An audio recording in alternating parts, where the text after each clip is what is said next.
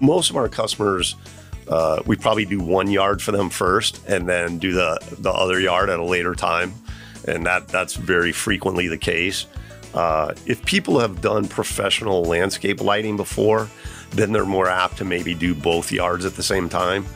But if it's someone who's never really done that and had it done, they've done the do-it-yourselfer experience a few times.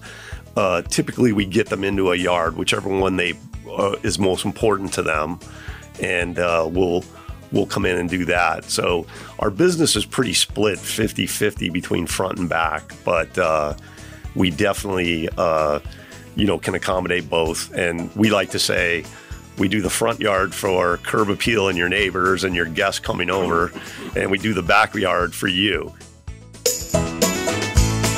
Rosie on the house, every Arizona homeowner.